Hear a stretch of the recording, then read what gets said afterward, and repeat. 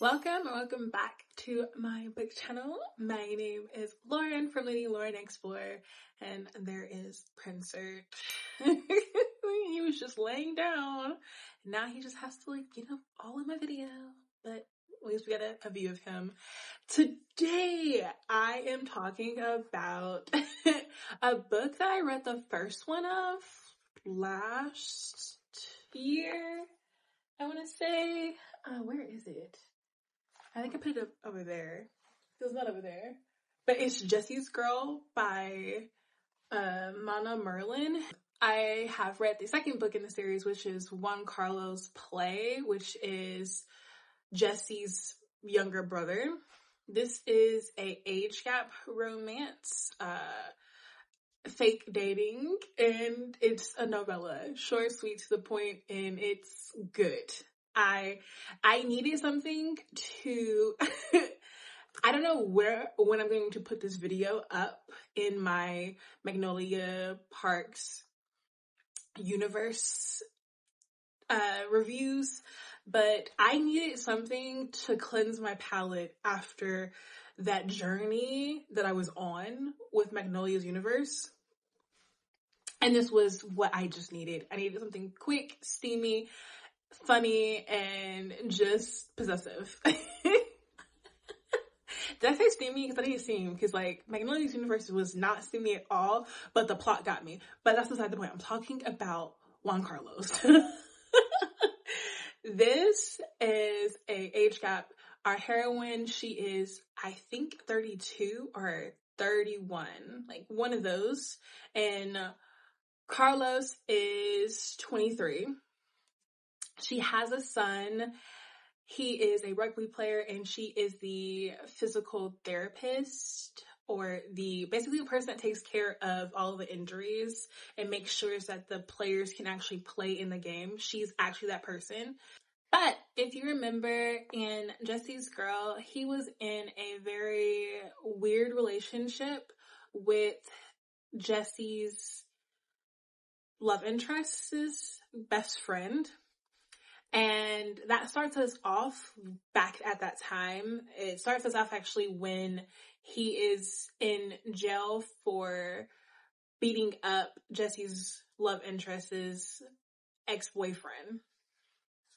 He gets out, and his love interest, which is the best friend of Jesse's Girl, is making it difficult for him to be in a relationship with her. He wants a relationship, and she's not willing to give it to him because of family drama, she says. But she's not giving out details for him to understand why he can't claim her.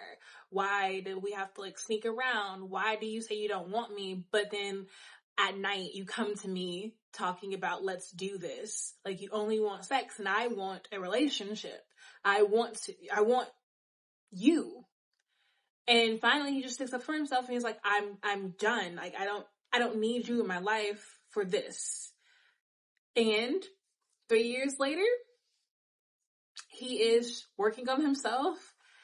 He finds out that his first love is getting engaged, and it kind of hurts him. And that's when we finally get him and Ray, who's our love interest for him, interacting. And she tells him, "Why do you smile so sadly?" And that sparks something. They have a good banter. This was a really good banter, intention-filled story. I really did love how well and instant their connection was, because this was the instant connection. It was fake because he needed someone, because he was going to a dinner with his brother's fiance, his father, which he has a very rough relationship with his father, his ex-love interest, and her fiance, and he's just the odd one out. And he's always felt like the odd one out. But who happens to actually be at the restaurant at the same time as him, Ray. He starts talking to her, and he has into her in a fake relationship where she's okay with it. She's gung-ho about it. They tease each other. It's just really, The tension, the sexual tension in here was good. It was really, really good. It's a short book, but it was just like, how he was doing her, like, he's very risque with the pictures on his Instagram, and so she's okay with being risque too. It's just, and then her son is the #1 fan of Carlos, and it's just like perfect. It's like not drama, but like his first love, I think her name is Divya. He just calls her Vinya. She does come back into his life, and it's not like drama, but she wants to talk to him, he doesn't want to talk to her. It's just like things like that. And then there is the ex-boyfriend of Ray, the baby daddy. He has some qualities of himself that I don't like, and that's why he's an ex. But she also has some trauma too from like her past relationship, her past very toxic and abusive relationship, where you can see that she's grown because of that. And it's just really good. I like this. This was really good. I gave it a 4.5 because I really wanted it to be longer. I understand it's a novella. Like, that's the whole point of a novella. It's just short. I just wish it was longer. And we kind of assume this is a happy ever after, but to me, it just seems like a happy for now because I didn't get that conclusive conclusion. You know what I mean? But I'm okay. It was really good, and I love that. I love that. So yeah, that's all I can say. Woo!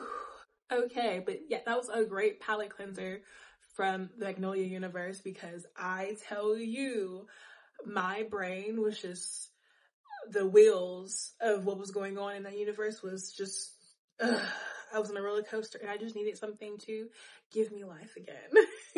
Give me steam, numbing steam. But my name is Lauren. I post a video Tuesdays and Thursdays and sometimes Sundays, so please be subscribed so you can get notified when I've uploaded, and I hope to see you in my next video. I hope you have a good day, evening, night, wherever you are in the world, and whenever you're watching this. But bye!